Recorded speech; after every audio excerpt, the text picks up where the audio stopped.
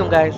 In this video I am going to show you how to get the current user information in a SharePoint Framework webpart using PnP JS Library in a very simple way. So let's start our coding.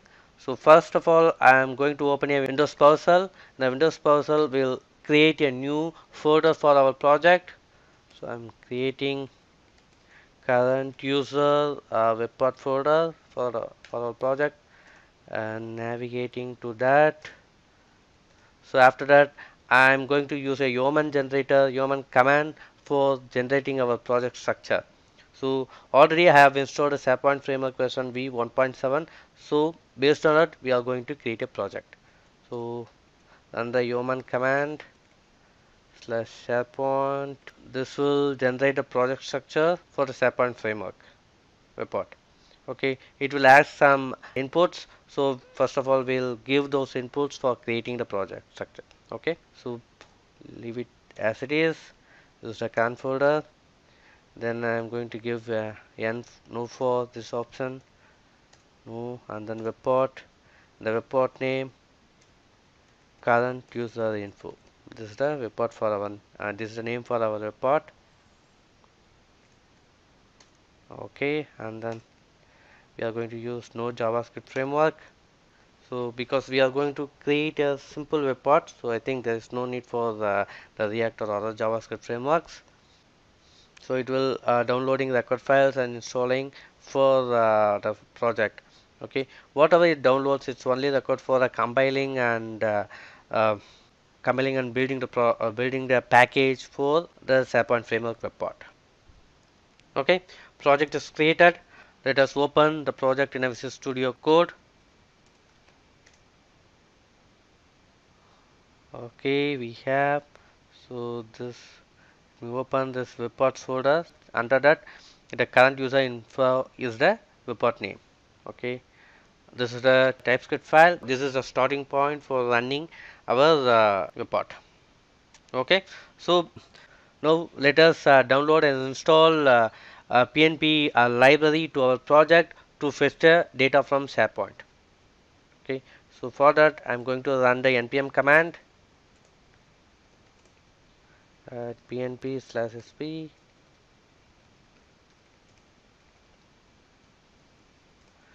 pnp/logging.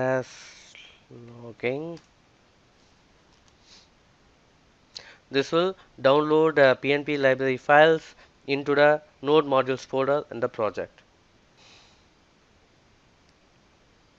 Yep, dependency is installed.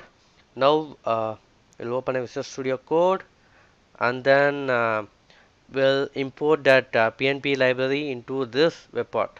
So I am going to use the import statement and the sp. This is starting point for calling this PnP library. PnP. Okay, this is done, and then I'll create a separate method for fetching the data using the PnP library. Okay, void sp.web, which is the current web context, and then from that I'm going to use current user dot get. We are using the get method for retrieving the current user information, and then let me have the name as response and the current user object. This we will import this current user from the PnP SP library. You can see this current user is imported from here. Okay, and then have. Okay, now we'll console.log and then add our response here. Okay, so and then we'll call this method from the render so that get sp data. Okay, now we'll compile our code and gulp serve, and then we'll use a no browser because we are only testing with the live data. We are not testing with the markup data. So if we are testing with markup data, we'll use this command without no browser. Okay, so So we are directly, so this will not open any browser. We have to manually open the browser and navigate to our SharePoint workbench page, and then there we will add our web part and then test our code. Okay, this is, yeah, this is compiling, and then the JS file, the package JS file is available under localhost 4321. Okay, so let me open. This is my SharePoint tenant, and I have already opened workbench page. Let me refresh this. Yeah, I have refreshed. Let me search for the current user info. Yeah, got it. And then we have added our response in a console log. We'll investigate our log.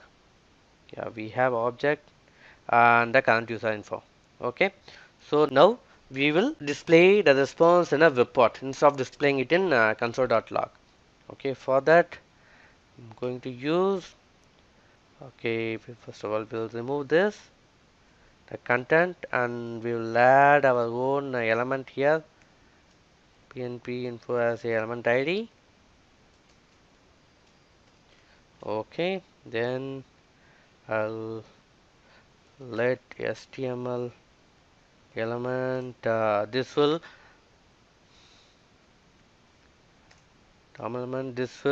fetch the PnP info element based on the ID.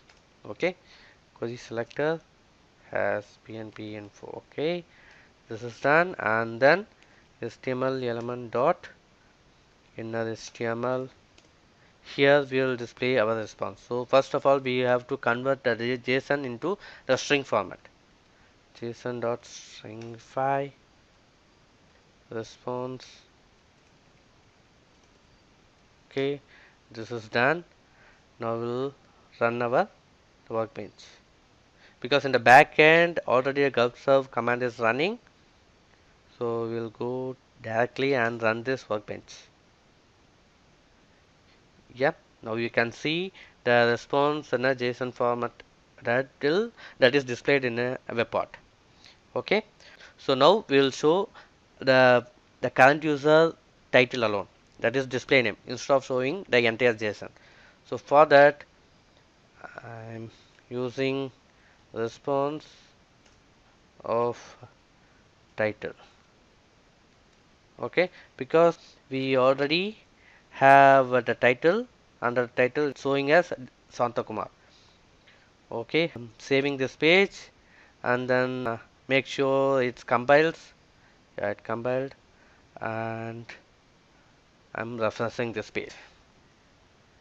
Yeah, we got the current user title.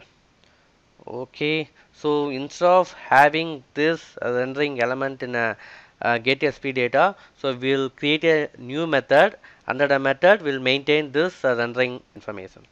Okay, for that, creating another private method, render data, and then HTML value string, return type as a void, paste it here. Okay, instead of response, we'll use HTML value. Okay, here we'll have we have to call this render data method and pass our HTML value. Okay, this, yeah, done. Let me run this.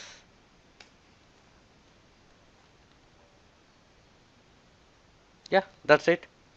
Okay, thanks for watching this video. I'll come up with another video in top of to this, so stay tuned. Thank you for watching.